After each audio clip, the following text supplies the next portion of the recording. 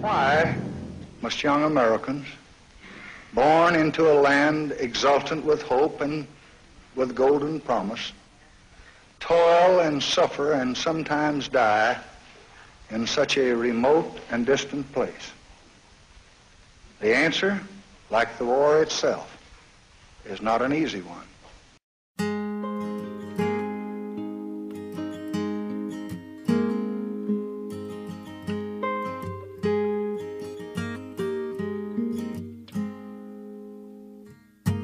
You say you can't sleep at night. It makes me wanna be there to tuck you in tight.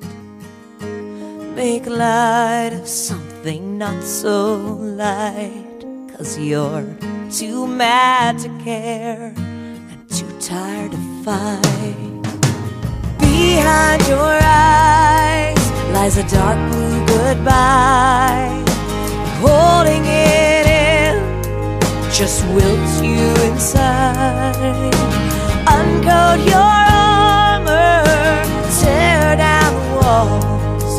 Just another wounded soldier trying not to fall.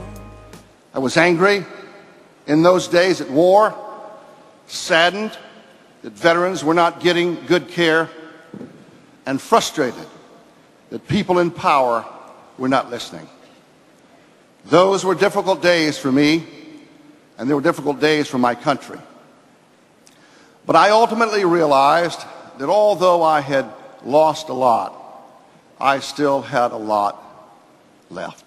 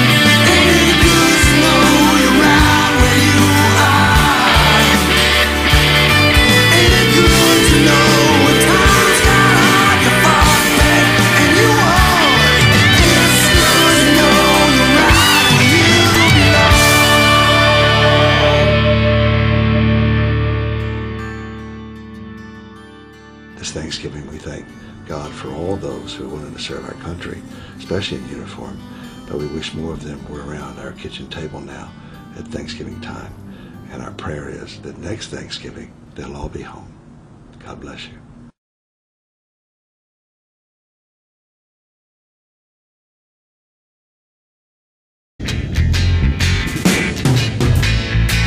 Hello, soldier, how's the war out there?